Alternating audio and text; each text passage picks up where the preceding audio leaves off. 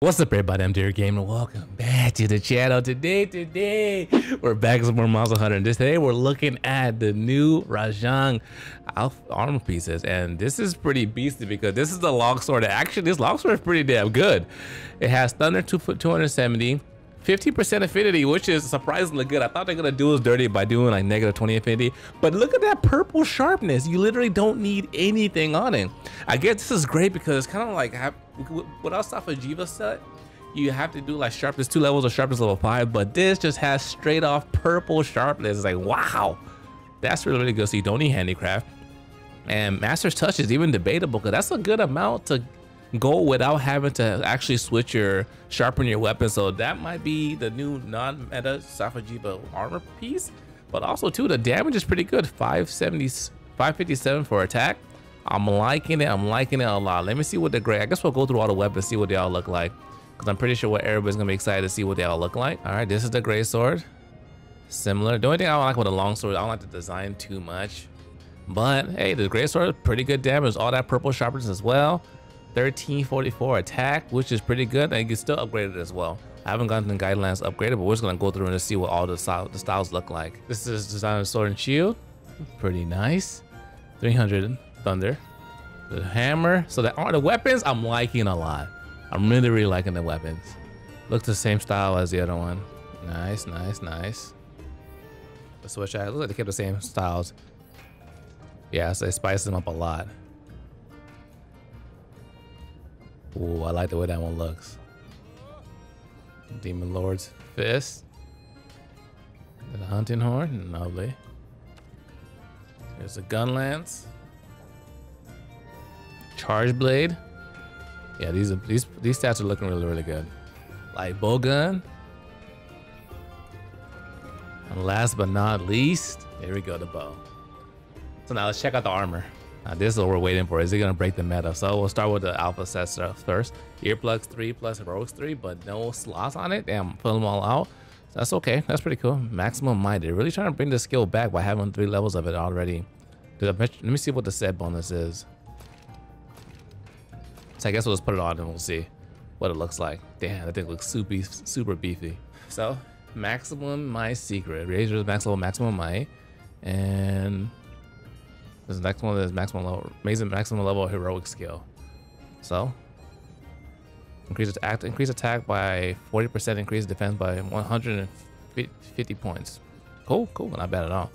Maximum might, increase affinity by 40% as soon as stamina gauges. This is pretty good.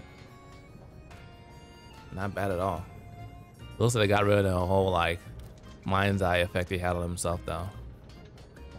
But yeah, that set is super beefy. The next one, stamina surge, defense boost. Okay, this is really like a defensive build. Just high damage. Ooh. Health boost level 3 all the way maxed up and 2 slots. So the slots right now, this was okay. Alpha sets never really have good slotage. It's really gonna be about the beta sets. Now check out the beta and see how it looks. So headpiece comes with 4, level 4. Earplugs and heroic. Okay, if you use earplugs, that's the way to go because very efficient. 3 levels of it. Maximum might and 4 and 2. If you're going for maximum might build, and that I can see that being useful. If not, it's okay. Next, stamina surge. And 4, 2, 1. So the slaughter is good. Stamina surge, if you want to run that, is worth your while.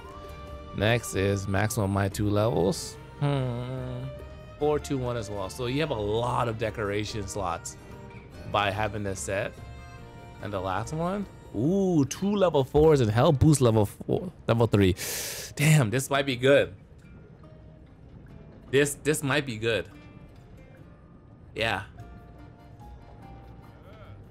Matter of fact, I think this might be good. Let me see. Let's play around with something real quick. Let's go ahead and make the pants. So I don't need vitality. No levels I have on. Okay, that's all my vitality jewels. Yeah, nothing else to give me vitality. Just making sure. Yep. Health boost level 3 already maxed out. So now what am I missing? Critical eye. So I was like, is it worth it? Critical eye, I'm missing critical eye and critical boost.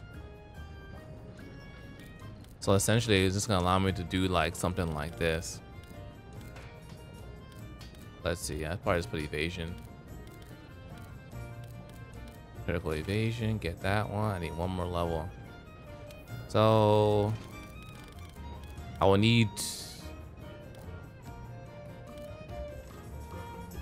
and that's with me already having the Master's Charm on. To have that. Now, am I worse off or better off?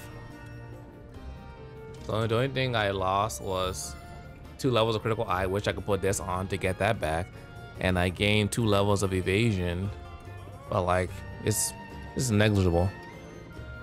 And I could put like, I don't know, put like medicine jewel here because I have everything else I need. So I mean, it gives you more options. Let's see, I can put a maintenance set here.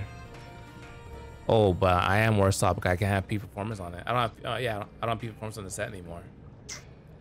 So I'll play around with some more, but I feel that the legs can be useful because it has health boost 3 and 2 level 4 slot. I think we can work with that. Everything else in the set is like, it's cool.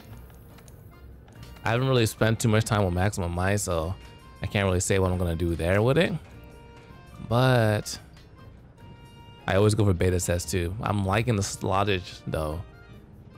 If I get rid of Master's Touch, because if I get with this weapon, those weapons have so much purple sharpness that you don't need Master's Touch, and that's I'm all about, like making sets outside of Master's Touch.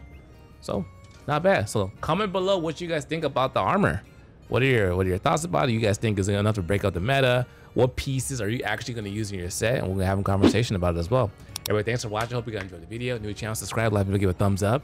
Till next time, dear gamers, signing out.